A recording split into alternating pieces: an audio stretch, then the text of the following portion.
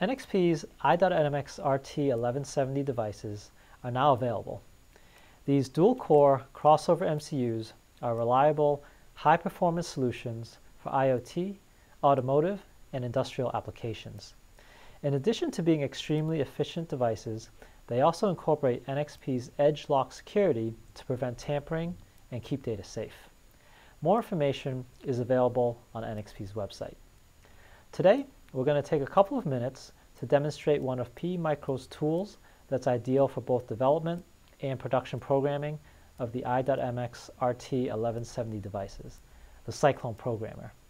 The Cyclone is configured using the PC and can then function on its own as a standalone programmer, or be controlled and automated via the PC alone, or as part of a group of programmers. Let's show you how easy it is to configure a programming image, load it onto the Cyclone, and initiate programming. So here we have a Cyclone that's connected to a NXP i.MX RT1170 evaluation board. And on the left, I'm showing the Cyclone Image Creation Utility software.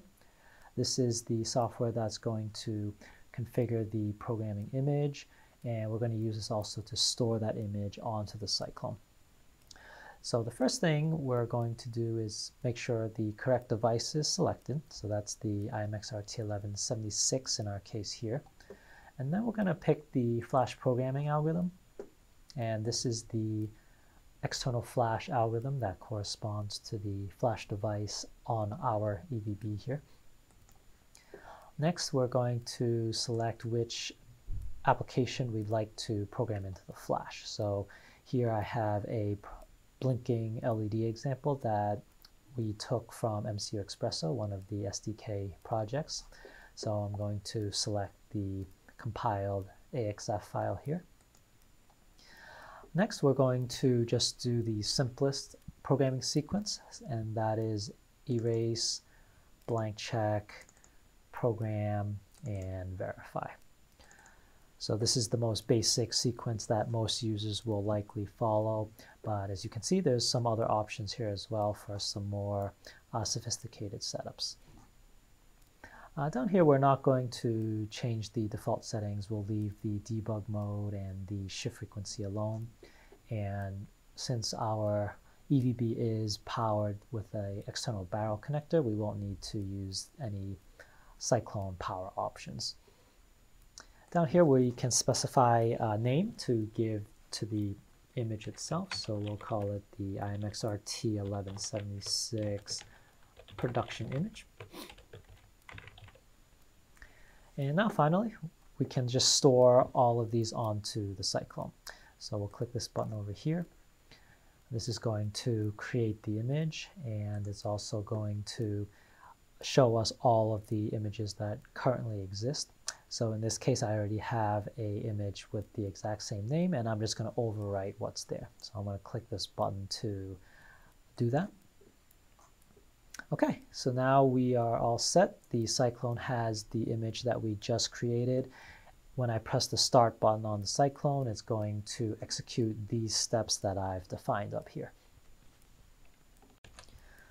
So now to start programming, we simply press the start button on the Cyclone. And once we do that, the Cyclone will begin to perform the programming operations that we specified in the Cyclone Image Creation Utility. And the LCD and the LEDs will give us some real-time feedback on what step it's performing, and then whether there was any error at any step, and if there was, what exactly the error was. So in this case, we are using standalone mode, which is using a Cyclone without a need for a PC. In this particular case, I do still have the USB cable connected, but we can completely disconnect it, and all we need to do is press the start button to begin programming operations. So here we do have a green success LED, which means that the evaluation board here is programmed successfully with the steps that we provided. So the LED blinking example is now programmed onto the flash of this board, and if we were to reset or power cycle this target, it should start running that code and blinking an LED. For more sophisticated automation, you can use the Cyclone in a different mode.